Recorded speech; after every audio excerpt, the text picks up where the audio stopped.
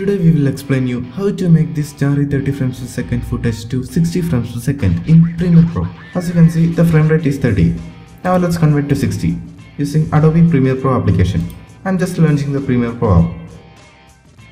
After launching the Premiere Pro app, just click on a blank project. Now we need to import the footage. I'm just importing this sample footage. Just move it to the timeline.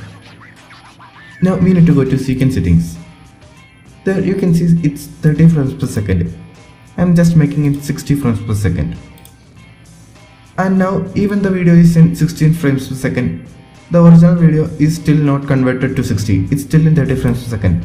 For that, we need to right click on the video itself and you can see an option called time interpolation. I'm selecting optical flow because it is the most accurate. After this is complete, we need to go to file and click on export media and we need to export the file. As you can see, this is 60 frames per second, and on the time interpolation option, I am again selecting optical flow. And now we need to export it. So finally, our footage is exported. This is the new footage. This is in 60 frames per second.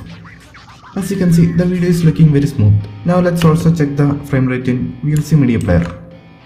You can clearly see this is in 60 frames per second. This is the final comparison between the two. Okay guys, that's our video. I hope you learned something new. Please subscribe to this channel for more awesome videos like this. See you in the next video.